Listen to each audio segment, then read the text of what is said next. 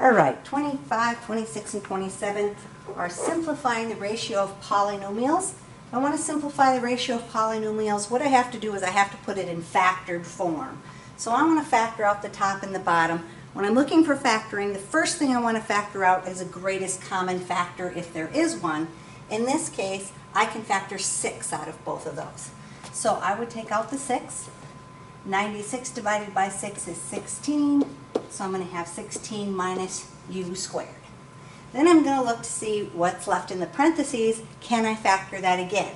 If I look at this one, this is the difference of perfect squares, so I can factor that with my two sets of parentheses. Factors of 16, 4 and 4. Factors of u squared, u and u. One will have a plus and one will have a minus since we have the difference of perfect squares.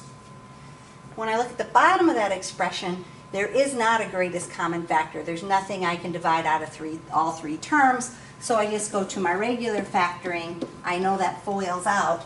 Factors of u squared, u and u. My signs, a plus and a minus. I want the factors of 20 that give me a plus 1 in the middle. 5 times 4 is 20. Since I want a plus 1, I need a plus 5 and a minus 4. Now in this case, I look at it and say, well, I don't have anything that's exactly the same, but if I could switch this one around to 4 minus u instead of u minus, or 4, if I could switch it around to u minus 4 instead of 4 minus u, then they would be the same. So all I'm going to do here is factor out a negative 1. When I factor out a negative 1, it's going to make that a negative 6 instead of a positive 6, and make this u minus 4, basically just switching both of those signs. Now I can go ahead and cancel that out. So those will cancel. I have negative 6 times 4 plus u over u plus 5 for my answer.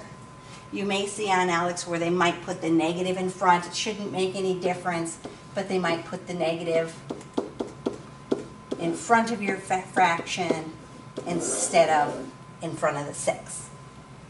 So if you need to flip one of those around, you just factor out the negative.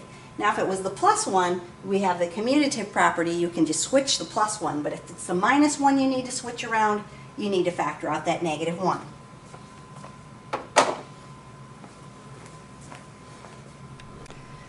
So 26, same kind of thing. If I look at that, I want to simplify it, so I want to put it in factored form. Looking at the top, I want to take out my greatest common factor. I can either take out the negative 5 or a positive 5. It's kind of up to you, but since I want my x squared to be positive, I'm going to go ahead and take the negative 5 out. So if I take the negative 5 out, it leaves me a positive x squared, and then a positive 5 divided by negative 5 would be minus 1. Again, in that set of parentheses, we end up with the difference of perfect squares that we can factor. So we're going to go ahead and factor that. That factors into x plus 1 and x minus 1. Factors of x squared, x and x. Factors of 1, 1 and 1. We have to have a plus and a minus.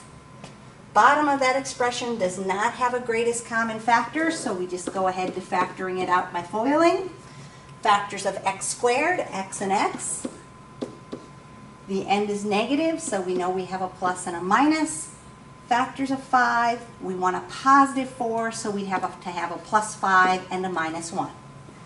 In this case, our x minus 1s are both the same. We can go ahead and cancel those out. So we're going to have negative 5 times x plus 1 over x plus 5. And again, that negative could be out in front of your fraction, or if you want, you can leave it up there with the 5. It shouldn't make any difference. 27 then, if I want to simplify that one, if I look at the top, there isn't a greatest common factor. I'm just going to go ahead and go to my FOILing. So x and x. The end is positive, so both signs are the same as the middle, a negative and a negative. Factors of 6 that add up to 7, well, 1 and 6. On the bottom here, you have 72 minus 2x squared. Again, you can either factor out a 2 or a negative 2, but since I realize that I want to have my x's first when I factor, I want to switch that around. So the more practice you get at this, you'll say, oh, I probably should take the negative out instead of the positive so that I can flip that expression around. If I take the negative 2 out of there, I'm going to get negative 36 plus x squared, which in other words would be negative 2 times x squared minus 36. Right? 72 divided by negative 2 is negative 36. Negative 2x squared divided by a negative 2 makes it a positive x squared. Now I can factor that, and it'll be in the same order as my top expressions with the x's first.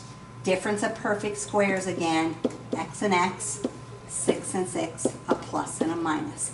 So that you can see there, oh, now I've got the x minus 6 in the same order. I don't have to worry about factoring out my negative sign. So my answer, I'm going to write it here in blue. We're going to have x minus 1 on top. We have negative 2 times x plus 6. Again, they'll probably put the negative in front instead of in front of the 2. Really shouldn't make any difference, but my answer should look something sort of like that.